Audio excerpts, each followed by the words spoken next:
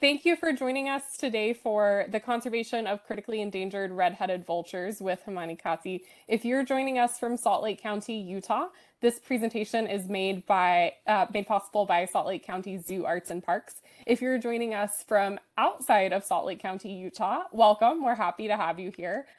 And this fantastic work that Himani is about to tell you about, as well as the presentation, has been funded by this generosity of supporters like you. So thank you very, very much for making this global research, conservation, and education possible.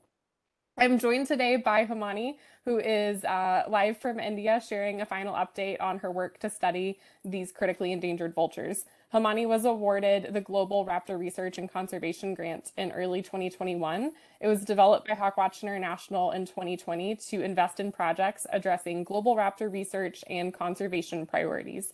Himani was one of our first awardees, and we are thrilled with how much she's been able to accomplish even during a global pandemic. So thank you again for joining us. We're going to have about a 30-minute presentation, and then we'll take your questions at the end. Himani, I'm really glad you're here. Please go ahead and start sharing more about your work. Thank you so much. Thank you so much for having me. I just want to say thank you so much, HawkWatch International, the entire team, for this amazing inaugural Global Raptor Research and Conservation Grant. And yeah, I mean, I'm really honored to receive this first grant, the inaugural grant. So my name is Himani. I am a raptor conservationist based out of India. Mostly I work on vultures, but slowly our team is working, spreading our wings and starting to work on other raptor species as well. I am from the hilly region of the India. So there are 3 to 5 Himalayan states. I'm from Uttarakhand, and this project is funded. The work is done in the state of Uttarakhand. These are my first slide, which kind of gives the glimpses of my species, which is the red-headed vulture. It is the critically endangered species, a forest-dependent species, but you can also sight them near the community areas. And I just also want to thank my supporting organization here, which provided me team members and turns for making this project a successful one.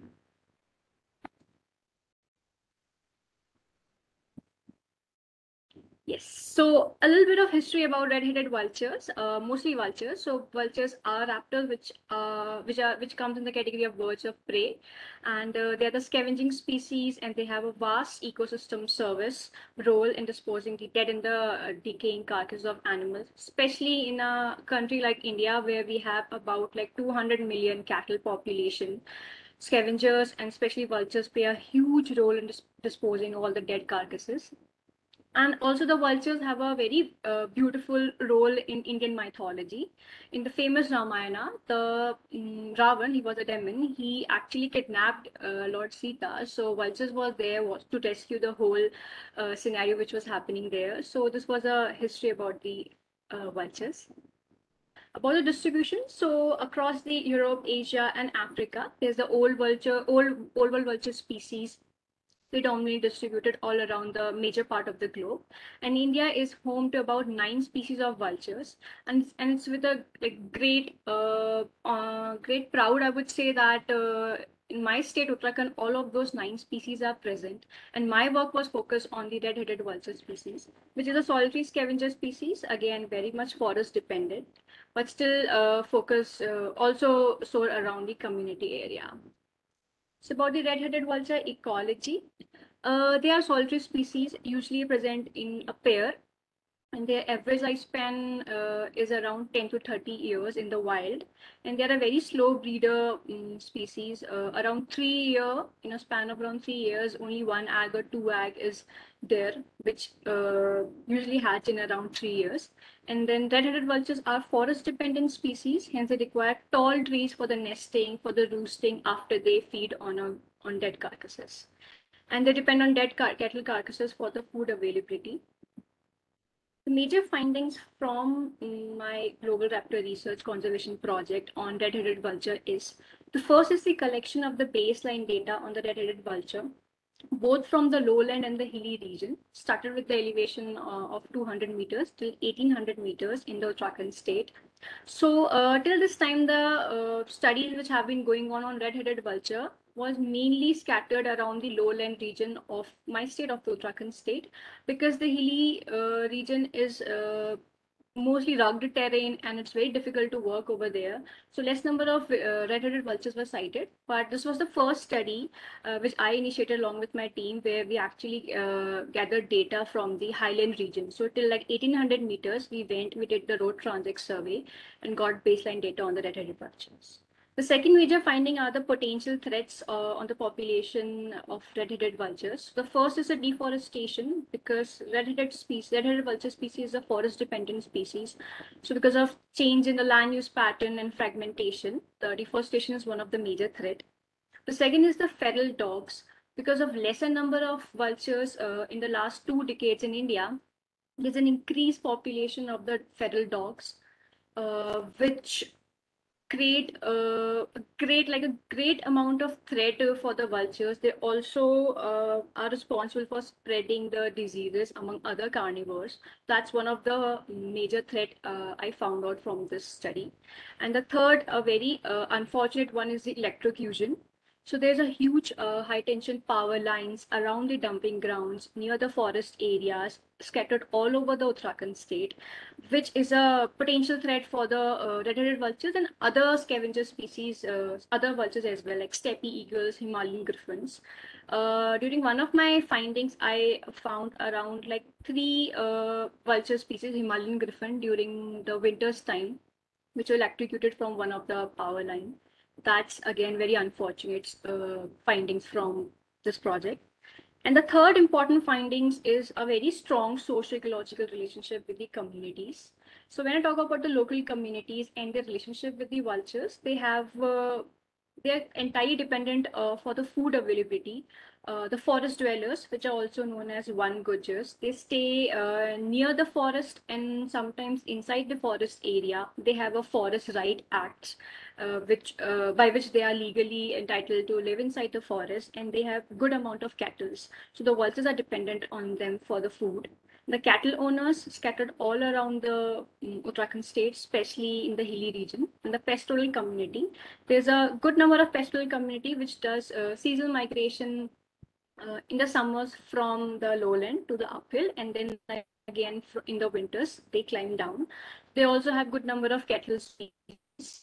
Vultures do actually share good relationship with them. They move along these pastoral community whenever they do seasonal migration or altitudinal migration. So these three are the major findings from the project.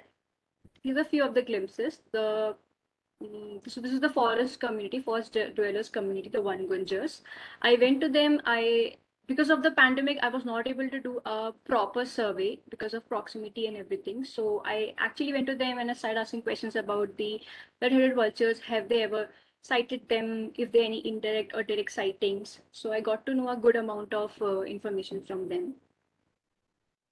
There are few conservation measures which I wanted to pitch at the platform from the platform of HawkWatch International to the entire audience. The first is the shifting of dumping sites to a safer location. So there's a poster in the middle which is written in the Hindi language, but which basically says that the the unsafe carcass dumping sites have been shifted to a safer sites. So under the rule of Wildlife Protection Act 1972, and those sites, the unsafe sites, have been shifted to a safer sites which are near a forest area or the outskirts of forest area, because whenever a vulture feeds on dead carcasses in the carcass dumping sites, they do require a good number of tall trees, like shisham trees or sal trees, and they are the very popular trees in India. They do require those tall trees for the roosting. But if there's a power line or a high tension power line present at those unsafe carcass dumping sites, then there's a high risk of electrocution. So the first conservation measure is to shift those unsafe sites to a safer location. The second conservation measure is to reduce the electrocution of vultures, again through mobilizing the different stakeholders. The first key stakeholder here is the forest department, because they are responsible for the species conservation.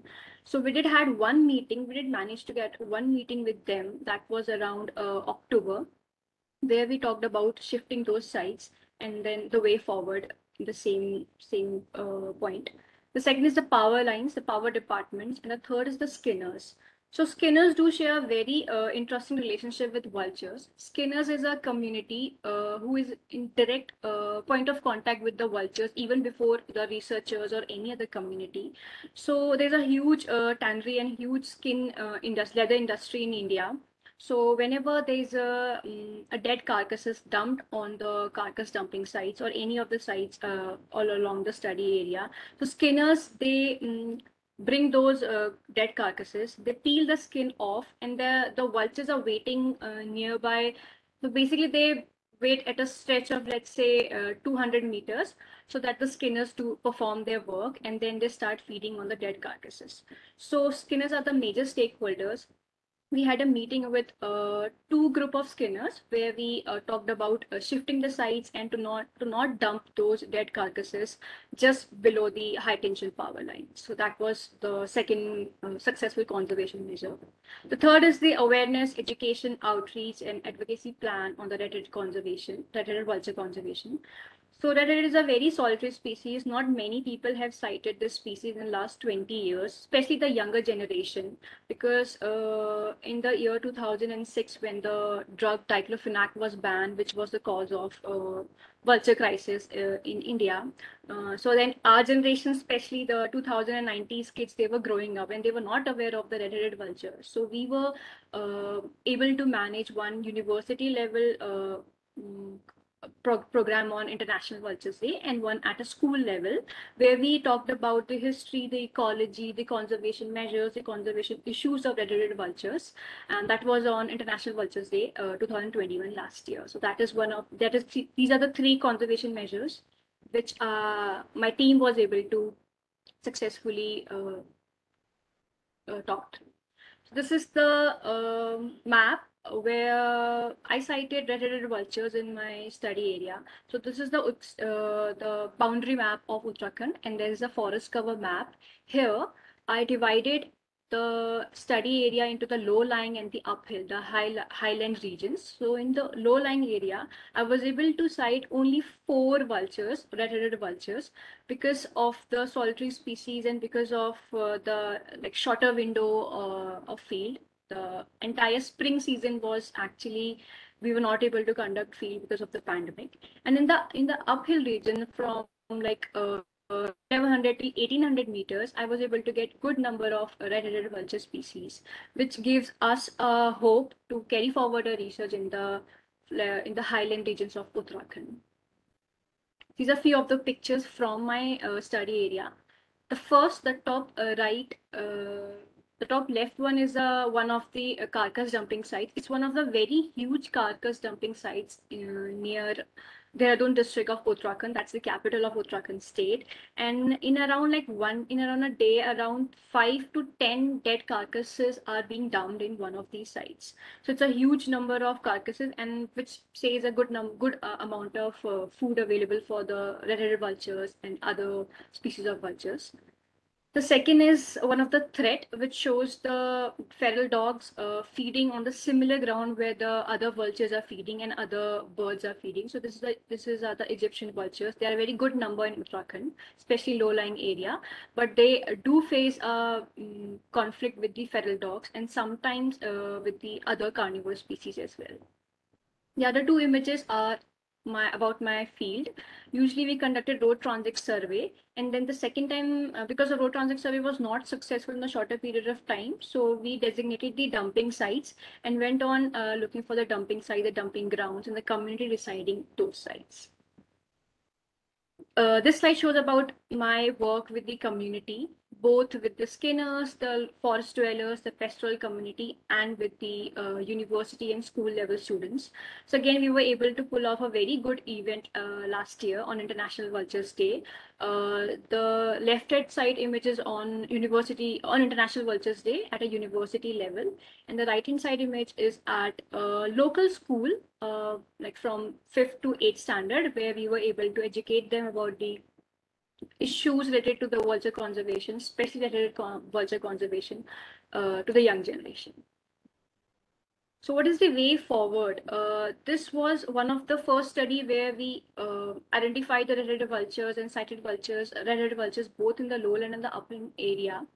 But if you want to go ahead and then do a long-term study, so we just really want to focus on the red-headed research in the hilly state of this hilly region of the state, because not much of study has been done on the red-headed vultures in, like, let's say from 1100 to 1800 meters or 2000 meters in elevation. That would be a way forward first. Second is strengthening the role of stakeholders in red-headed vulture conservation, because that is one of the very important point and very important factor which we got from our research, that the role of stakeholders, the community participation, the knowledge they already have, and the knowledge which we can bring to them for the holistic conservation of red-headed vulture. The third is the mobilizing local communities which live in association with the red-headed vulture habitats. So in the Taraiyak landscape, that is the low-lying area of Uttarakhand, there's a good number of red-headed vulture species. And again, there's a good number of cattle owners and the forest dwellers. And they know already a lot about these species. So again, mobilizing them with the different technologies, and then the maybe like understanding what they bring to us for the vulture conservation. And we do really want to conduct a long-term study on red-headed vultures in Uttarakhand, because this was the first study which focuses on the both along the elevation gradient. We were focusing on red-headed vultures, but then this was not enough. So we do want to conduct a long-term study in the near future. I do want to thank, of course, HawkWatch International for this great experience and much needed support in the times of COVID, because we are a very small local organization and we are very much passionate about raptor conservation, and the HawkWatch International grant and the fund did came in the right time. So I really want to thank HawkWatch International. I can be found here on this website. So this is our organization web link, and then I can also be found on Twitter and Instagram.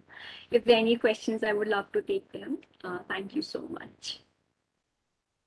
Thank you, Himani. It's so nice. I know we've done some updates, on our blog and everything, but it's so different to be able to hear it directly from you and hear your passion for this work. So I'm so glad you were able to join us. Seeing some questions come in the chat, and so we'll take those now, and we have plenty of time. So if you have questions, just drop those in now. But first, before we get started there, Himani, I just want to ask a question. You mentioned COVID a few times. Obviously, when we, announced the grant in the fall of 2020, we didn't think that we didn't really know COVID was going to be this global pandemic. What has it been like trying to conduct Raptor research in this really challenging period? Wow. I mean, I certainly got some flashbacks of last year, because let's say about 3 months to 4 months, we were not able to move out of our houses. So it directly impacted us, our team, it actually was not a great time to conduct any sort of study. So our spring season, the entire spring season, we were not able to go out. But then I was able to pull one field in the month of March, where I actually identified a few of the dumping sites. So that really helped me to plan and strategize my work as soon as the lockdown was lifted, which happened in the month of again July and August. So the monsoon period started. So most of the challenges were I was not able to go out, be mobile, and go out in the field and conduct survey. That is one of the challenge.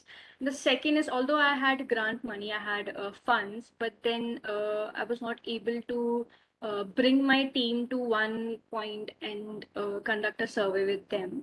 So that is there. But then we were so raptor conservation, mostly raptors are sighted in the month of, let's say, October till January. So I did utilize the winter season, and then I think I was able to get some good results. Yeah. I'm not Or sure if this answered my question. Yeah, it's yeah, question. I think, Okay.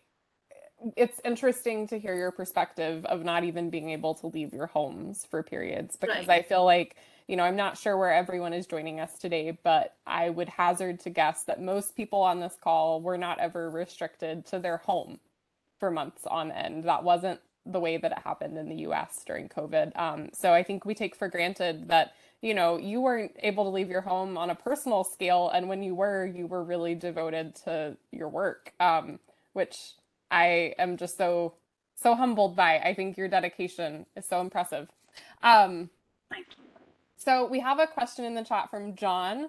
He wants to know if there was any evidence for the use of toxic non-steroidal anti-inflammatory drugs in the red-headed vultures. So that was actually not our objective.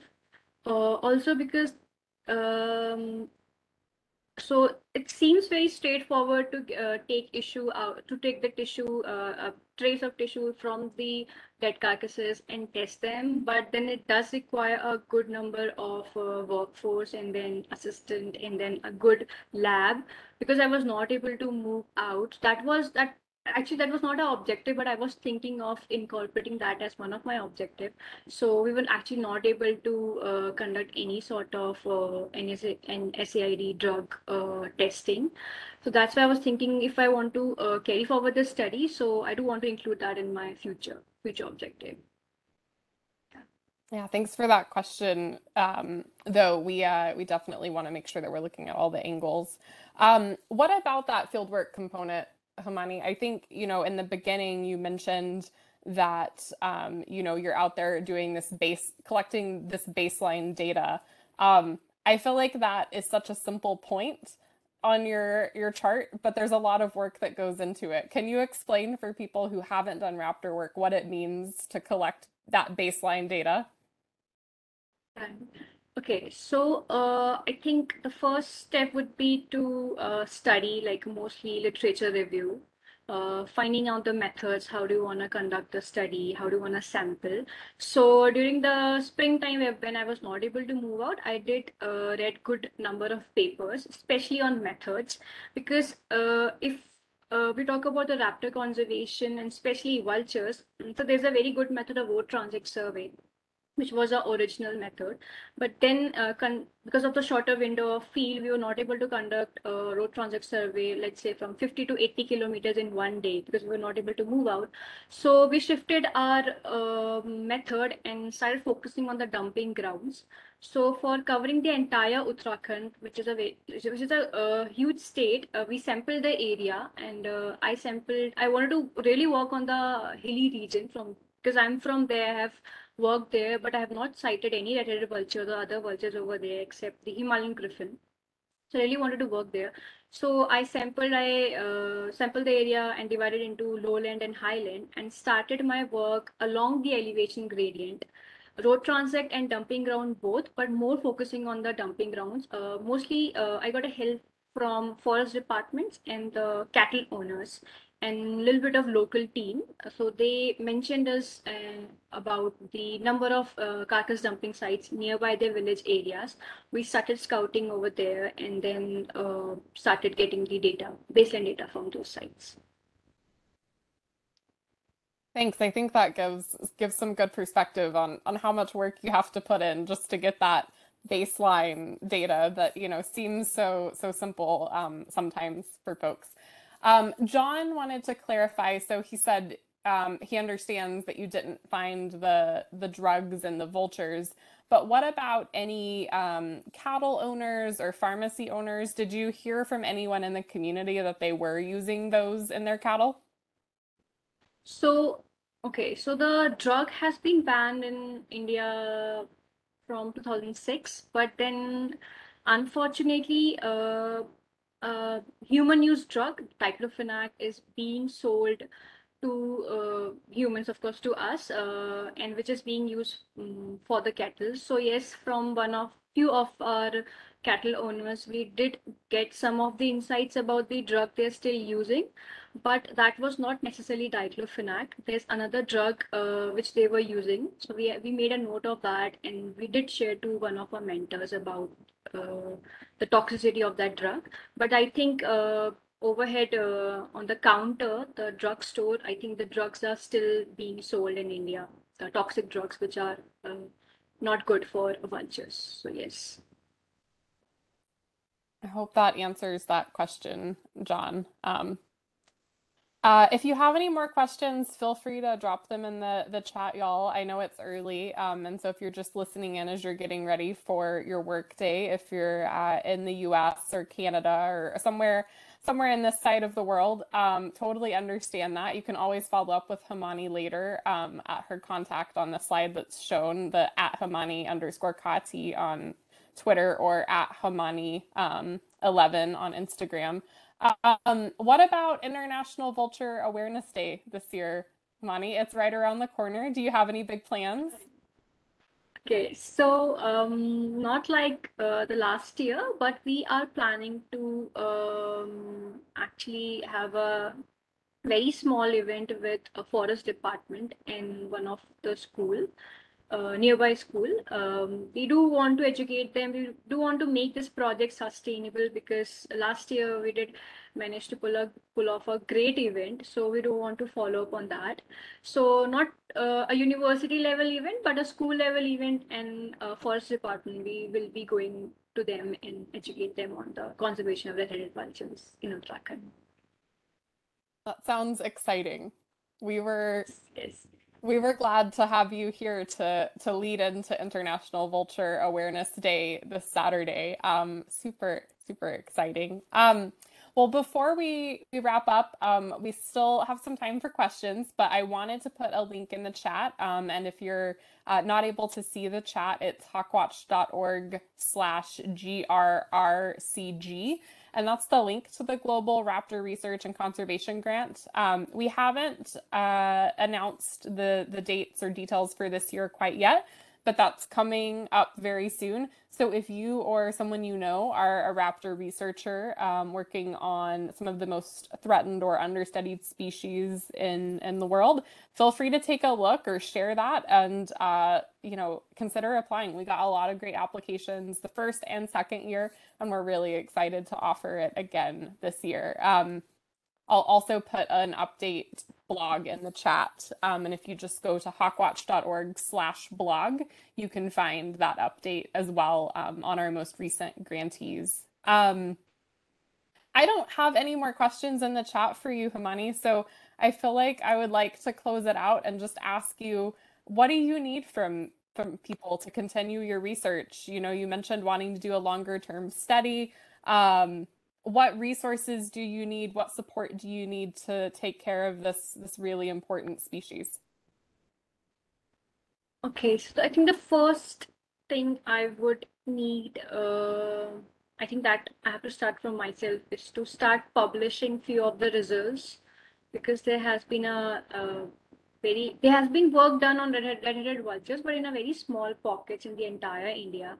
The first thing would be to publish few of the results I got from the study. I think for that I will be contacting HawkWatch International to get guidance on publishing few journals or maybe articles. And for making it sustainable and for the longer term study, I do want to focus on the nesting and the breeding and roosting ecology of red-headed vultures because we were not able to found single nest during our entire study period. So that would be my second follow-up if I want to work when I want to work for the red-headed vulture conservation.